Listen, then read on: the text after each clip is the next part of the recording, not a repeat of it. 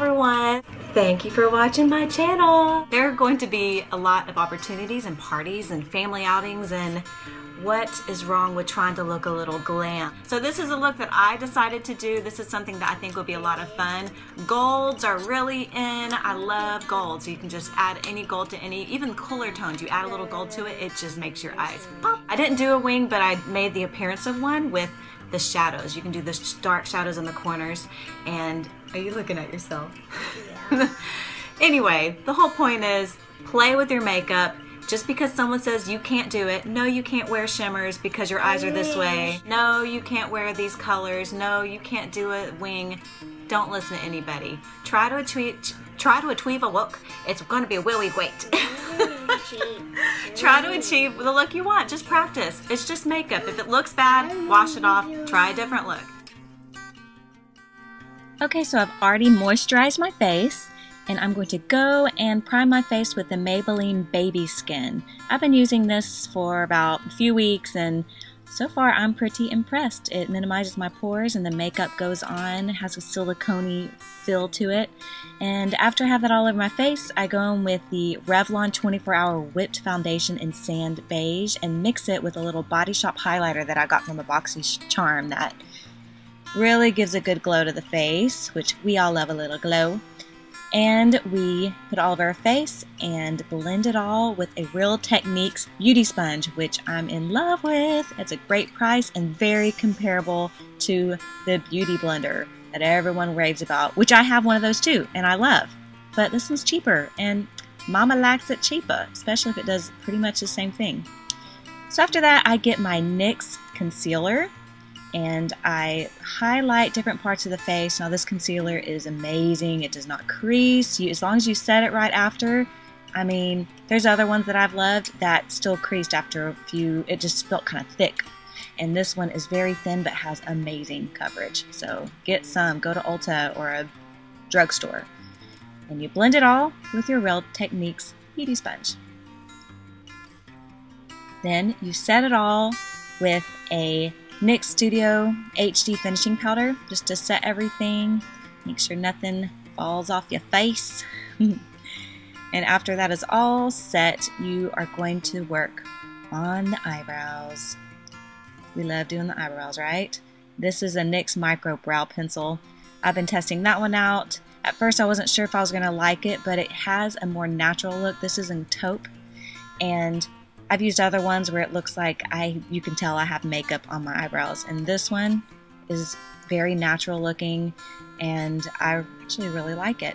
So after setting it with a brow gel, I'm going into my Naked palette and using the color Naked for the base color of my eyes, and then going into my Coastal Scents palette for a warmer toned brown to go in the crease, and then at the corners using a darker brown and a shimmery brown to give it a more holiday glam look.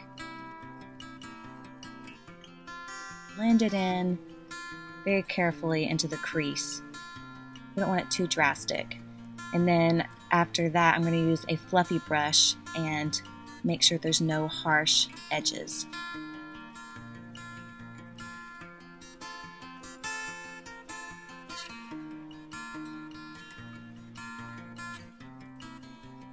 I'm going to go into my Coastal Scents palettes with no names, but pick a gold shimmery color to go on the eyelid and just pack it in with my flat brush and blend it a little bit when it gets to the darker colors. And I decided to even get a little lighter gold color to go in the middle, and then I just decided in the end, go back in your Naked palette and get Half Baked. You cannot beat that golden color.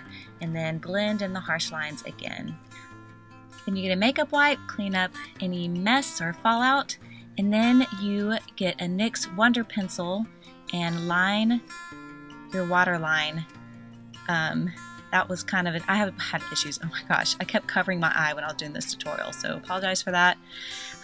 See, this is when I realized it. I'm like, oh my gosh, what is this? A tutorial that you cannot see. But what I'm doing here is going in with the lighter browns and darkening up my lower lash line just to bring the whole look together.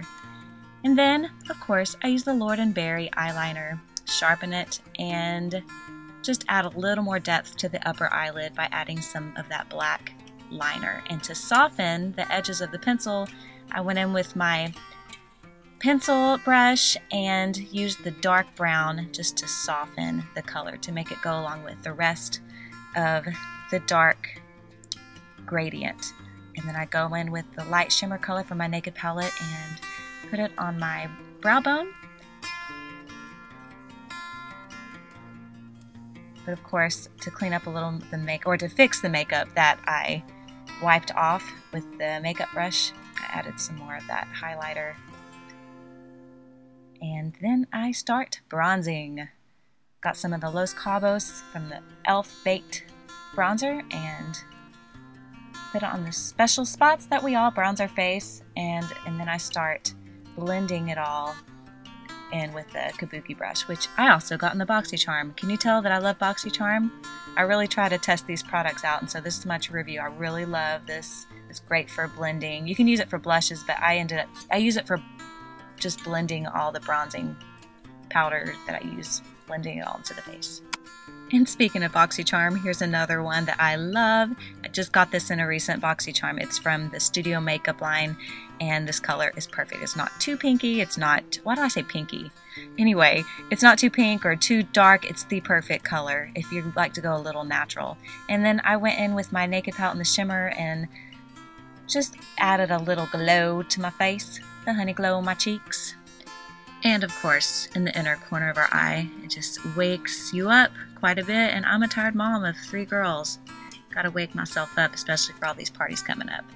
So, of course, we cannot forget Voluminous mascara. That's one of my favorites, always has been. And then we have Magic Lash, which is a fiber lash. You know how this craze has been going about the fiber lash. You get the longest lashes. Well, I found this before it was a big thing. And you can get it at Sephora or just online. I'll have it linked below. But this has been a really great way to make your lashes look longer without getting extensions. And you can keep adding more and more of those fiber pieces just to make it longer and longer, as long as you wish. This is the length I wanted for this look, but I mean the difference, look at that, it's great. It's crazy. So now the lips, right? We're gonna work on the lips. Okay, we get some Rimmel lip liner and some of this Boxycharm liquid lip color, which I love. It is the perfect color. And the liner, it probably wasn't super necessary, but I think it helps it stay on longer, so that's why I did that first. But in the end, this was very moisturizing, and it just completed this look. I hope you enjoyed this video. Thank you so much for watching. I will see you in my next video. Yo, what's up? Hey, yo. I used to be a rapper. Isn't that amazing? Why do I say is that amazing? I always try to make it seem like it's a commercial about vacuum cleaners, but it's just about makeup. Bye everyone. Don't forget to like and subscribe. Click. All right, I'm gonna go do some fun stuff with my girls. Bye. La la la. Thank you.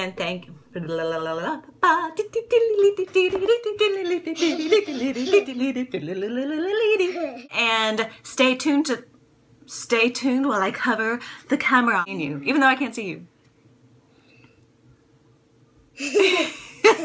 Bye-bye. Bye-bye. Bye-bye. Glamour shots. Peace out. Glamour shots. Yeah.